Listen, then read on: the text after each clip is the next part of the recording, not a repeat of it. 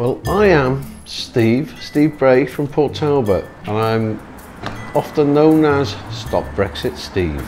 Not doing well, is it? I've been here at Parliament now, every day they're sitting for the last 20 months. Outside Parliament there's always media, always news teams. They are always there. When I see them, I've got placards. We need to remember where we are at this stage, so regardless of what happens... But I think this really is turning out to be the last roll of the dice for Theresa May. They're looking towards some pretty... I've been escorted off the green by the police well over 200 times, sometimes 10 times in a day. I've lost count.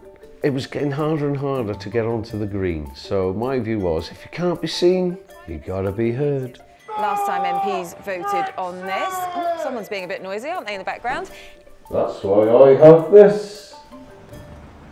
Stop Brexit! Brexit has divided politicians, it's divided the parties, neighbours, friends, family. There is not one part of this nation that has not been divided.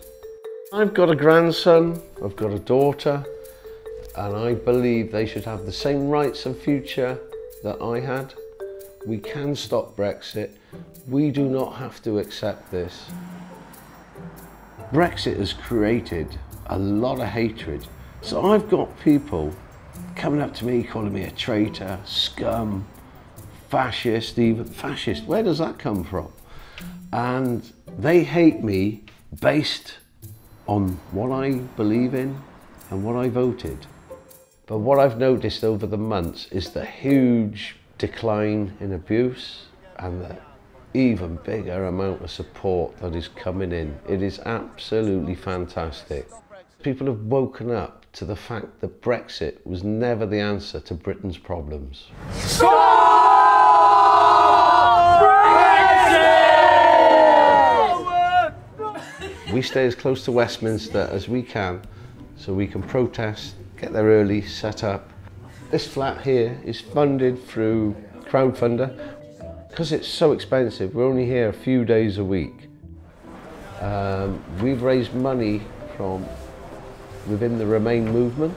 The support we have from within Remain has helped carry us through.